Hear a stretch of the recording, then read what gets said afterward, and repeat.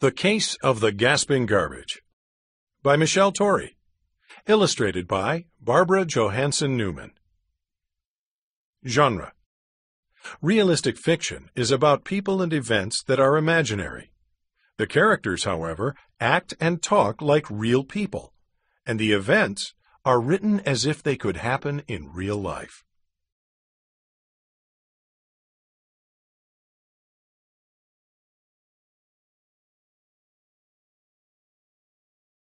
Question of the week: why can't you always believe what you think you see?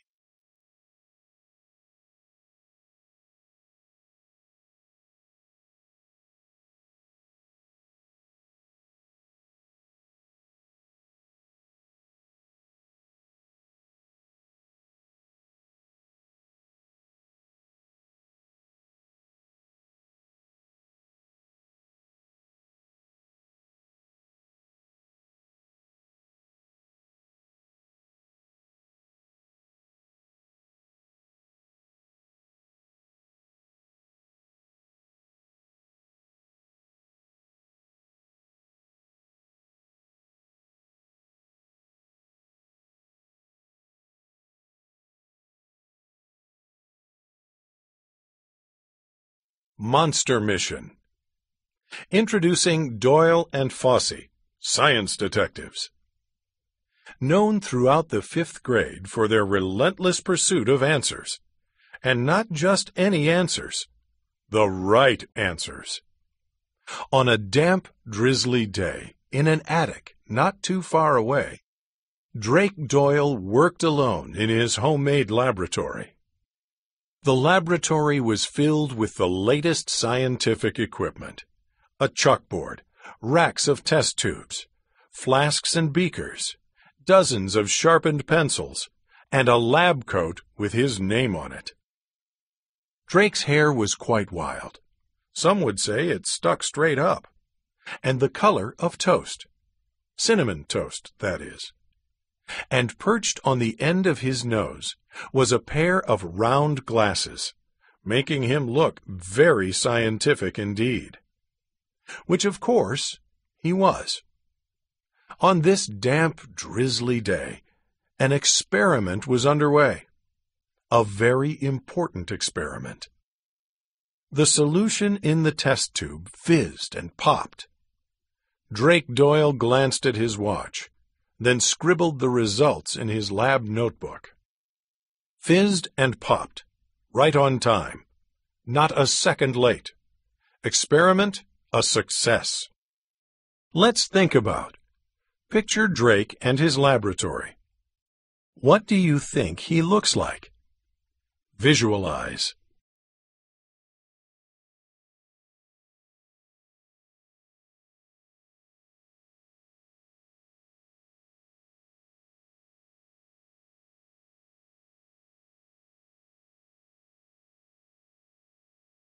Drake slapped his notebook shut. Serious scientists always slap their notebooks shut. He shoved his pencil behind his ear, just as the phone rang. "Doyle and Fossey," he answered, speaking in his best scientific voice. Nell Fossey was Drake's lab partner. They were in business together. Serious business. Their business card read, "Doyle and Fossey, science detectives. Call us anytime. 555-7822. Hurry! Hurry! It's a major emergency!" someone screamed on the other end of the phone. "There's a monster in my garbage can!" Drake pushed up his glasses with his finger. Obviously, this was an important phone call. Very important. And important phone calls were more important than important experiments. He set his test tubes aside. "Who is this?" he asked.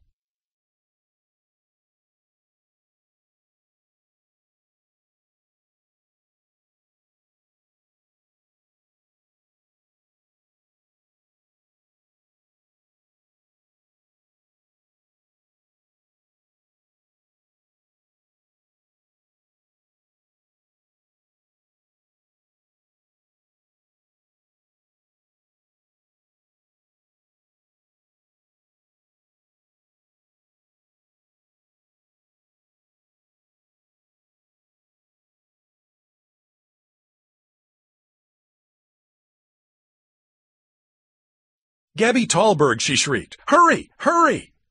"Oh, hi, Gabby."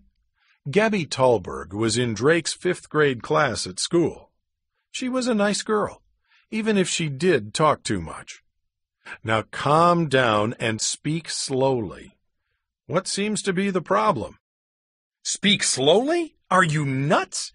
I said there's a huge, giant, blood-sucking monster in my garbage can, and it's growing bigger and bigger every second, and I'm alone in the house, and it's going to gobble me up, and I don't want to be someone's dinner." Gabby gasped for breath. Drake was excited. This could prove to be a great day for Doyle and Fossey, science detectives. They'd never had a monster assignment before. And of course, it would be a great day for the small town of Mossy Lake. They'd publish their findings in the local newspaper. "Garbage-eating monster discovered. Mossy Lake's garbage problems solved." Maybe they'd even lecture at Mossy Lake University. But Drake couldn't allow his excitement to overwhelm his good scientific sense. That was the first rule of science. And Drake was a stickler about rules of science. Let's think about: how is Gabby feeling? Questioning.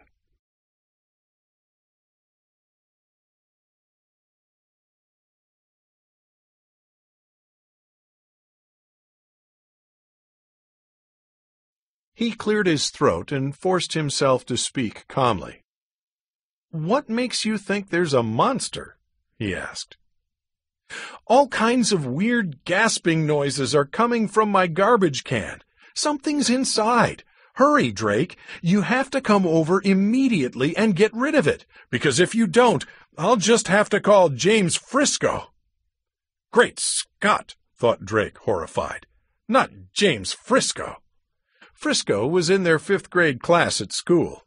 Frisco was a competitor. Frisco was a scientist. But he was a bad scientist. A very bad scientist. A mad scientist, you might say. Frisco's business card read, "Frisco, bad, mad scientist. Better than Doyle and Fossey. Call me, day or night. 555-6190. Why was Frisco such a bad, mad scientist? Because if Frisco didn't like a number, he erased it. Because if an experiment asked for pink, Frisco used blue. Because if an experiment called for 2, Frisco used 1 or 3. But most especially, because if an experiment said adult supervision required or else, Frisco did it anyway, alone. Let's think about: how are Frisco's views about following rules different from Drake's views? Monitor and clarify.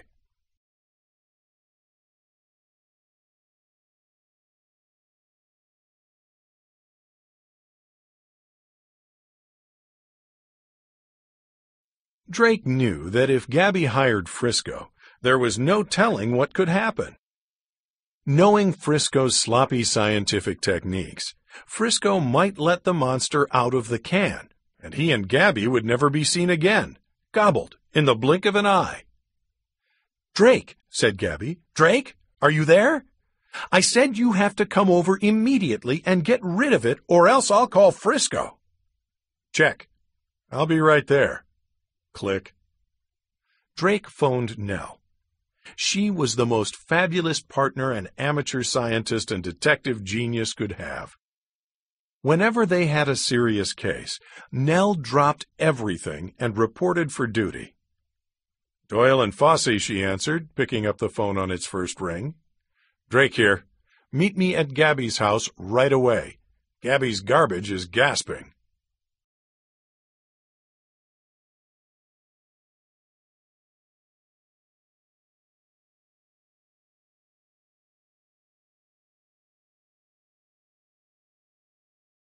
"Right." Click. Nell was already waiting on Gabby's porch by the time Drake arrived. He wasn't surprised, as she was the fastest runner in the 5th grade. With her coffee-colored hair pulled back in a no-nonsense ponytail, her scientist cap shoved atop her head, and her mouth set in a firm line, she looked ready to take on this most difficult case. "Afternoon, Scientist Nell." "Afternoon, Detective Doyle." And so saying, Nell rapped sharply on the door.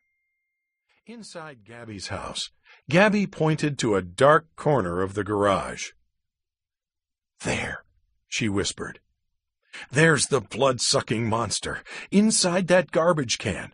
Hurry, get rid of it before it eats us all."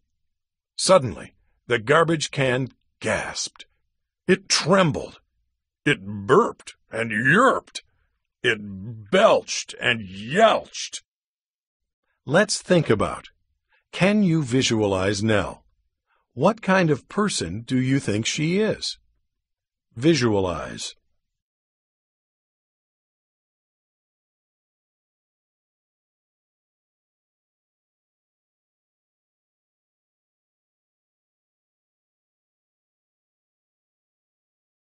All in all, it was very scary indeed.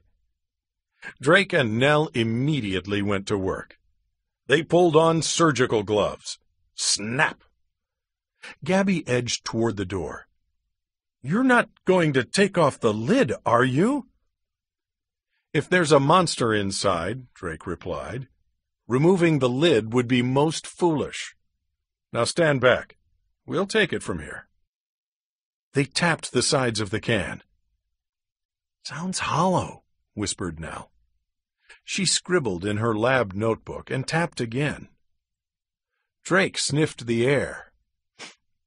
"Smells like fresh-baked bread," he observed. That reminds me. Ms. Talberg, isn't your dad a baker?" "The best baker there is," answered Gabby. "He won the blue ribbon last year at the county fair." "Why?" "Just wondering," Drake muttered, as he recorded his findings in his lab notebook. Meanwhile, Nell peered at the garbage can with her magnifying glass. She checked its temperature. She drew diagrams and charts. She was a most efficient scientist. Finally, Drake and Nell stood back and removed their surgical gloves. Snap! Let's think about it.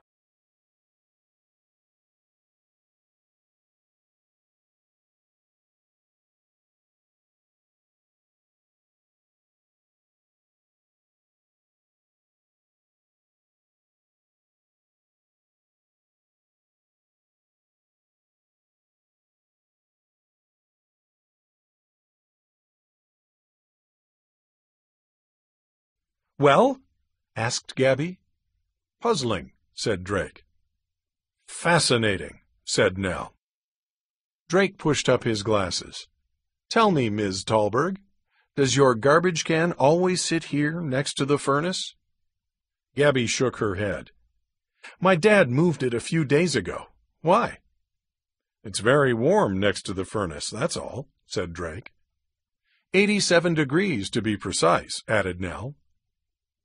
"Curious, very curious," mumbled Drake. He jotted a note to himself in his notebook. "What are you going to do now?" asked Gabby. "Nell and I will take the garbage can back to the lab for further analysis. Expect our report within 24 hours. Let's think about. Will the noises from the garbage have something to do with the temperature? Predict."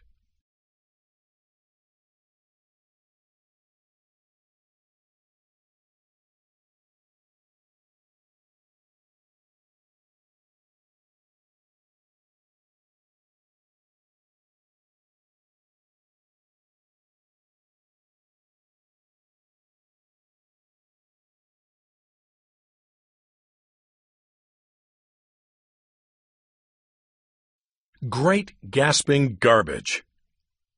Drake and Nell slogged through mud puddles, lugging the garbage can between them. For a monster, it wasn't very heavy. Even so, Drake slipped and almost fell because his glasses had fogged. Nell helped him up and brushed him off. She was a great partner. And besides, she was his best friend. Finally, they pushed the garbage can through Drake's back door, dragged it up 2 flights of stairs, and into the attic lab. They set the garbage can in a corner next to a heater. "We must simulate the same environment," said Drake. 87 degrees, to be precise, said Nell. Drake cleaned his glasses and put on his white lab coat. Nell did too, except she didn't have any glasses to clean. They stuck sharpened pencils behind their ears, sat on stools, and opened their lab notebooks. Drake pulled a book off the shelf and shuffled through it until he found the right page. It read, "Monster Analysis. What to do when your garbage is gasping."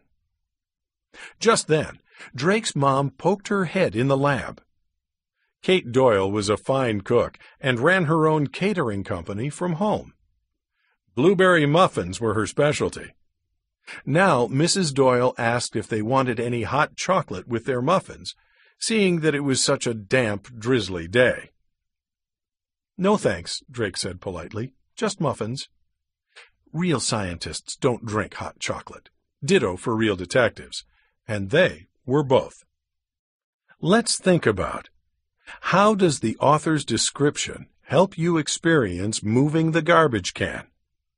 Visualize.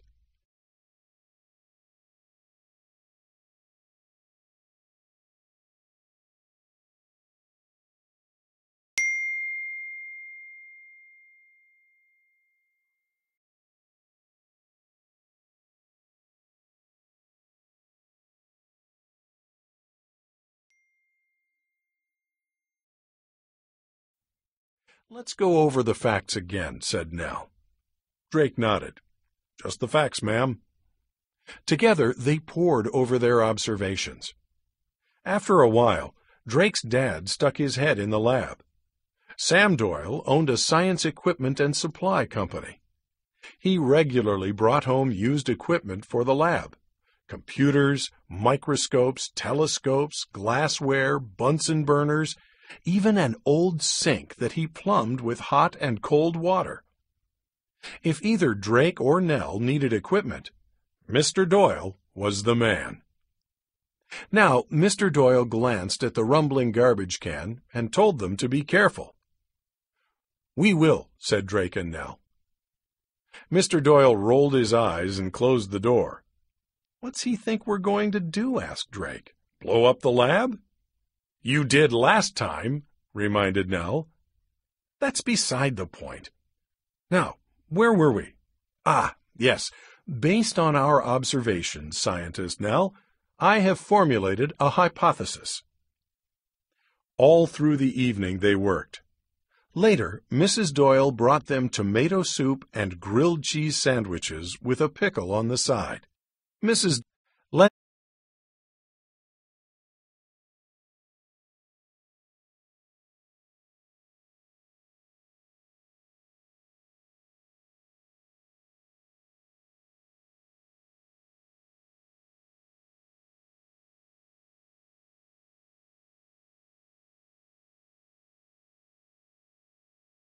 Doyle always cooked from her vegetarian menu whenever Nell was around, because Nell was a vegetarian.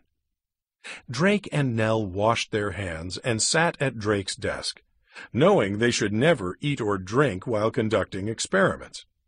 They were top-notch scientists. After supper, Nell called her mother and asked if she could stay extra late, given that there was no school tomorrow and that they were swamped with experiments and under a deadline. Ann Fossey was a biology professor at Mossy Lake University. Her specialty was wildlife biology. "Goodness gracious sakes alive!" exclaimed Professor Fossey. "Sounds like you're a busy scientist. Now don't you worry about a thing, my dear. I'll be sure to feed your rats and lizards. And don't forget my snakes and bugs." "Of course, dear," said Professor Fossey. "I'll leave the light on for you." Finally, after midnight, they had their answer. In the morning, Nell hurried back to Drake's house. They called Gabby first thing. Meet us in. Let's think about. What can you learn about Nell from her conversation with her mother? Inferring.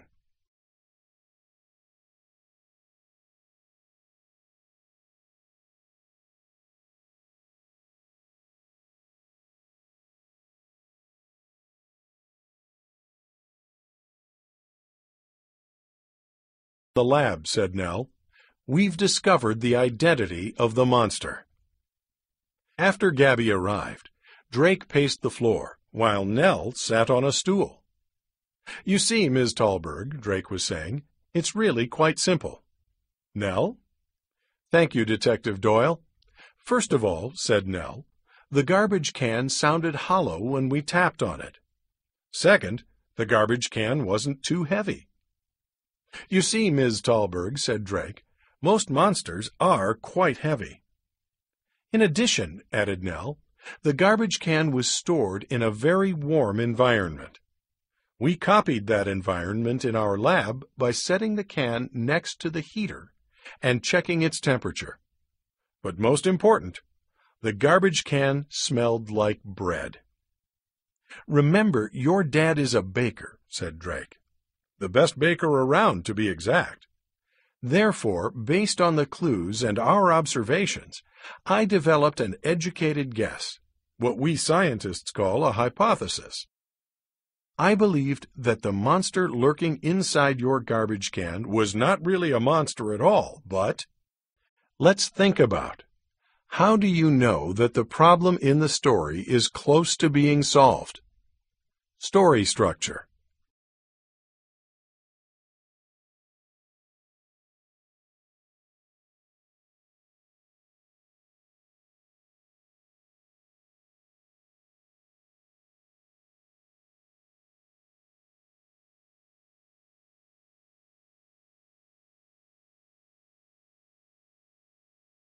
Yes? Asked Gabby, her eyes wide. Yeast, said Drake. Pure and simple, yeast. Yeast? Yes, yeast. Allow scientist Nell to explain. Nell pointed to a chalkboard with her long wooden pointer. As I said, the smell of fresh-baked bread was our biggest clue. You see, yeast is used in making bread. Yeasts are tiny plants that eat starches and sugars. They then turn the starches and sugars into alcohol and carbon dioxide gas. Garbage can clues. 1. Sounded hollow. 2. Wasn't heavy. 3. Warm environment. 4. Smelled like bread. 5. Gabby's dad, a baker. The tiny bubbles in bread, said Drake, are the result of carbon dioxide gas. Nell tapped the chalkboard with her pointer.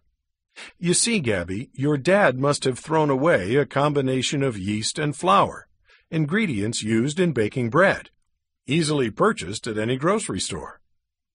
Drake pushed up his glasses. With the right amount of moisture and a warm environment, added Nell. Let's think about.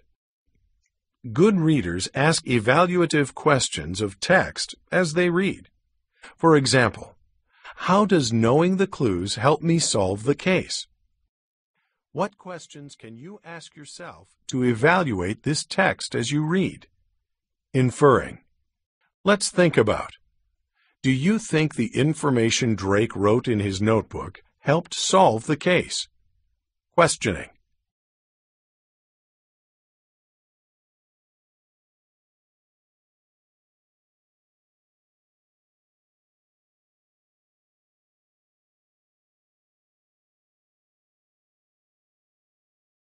The yeast was able to grow and multiply by feeding on the flour inside the can, finished Drake. Quite harmless, really, but the yeast produced so much carbon dioxide gas that the garbage can simply had to burp to release some of the gas. We tested our hypothesis, said Nell, with a thorough set of experiments. We examined the yeast under the microscope and grew it in several different mediums. We've positively identified yeast as your culprit. You can be certain there is no monster inside your garbage can. Naturally, Gabby was a little disappointed. After all, yeast was not as exciting as a blood-sucking monster.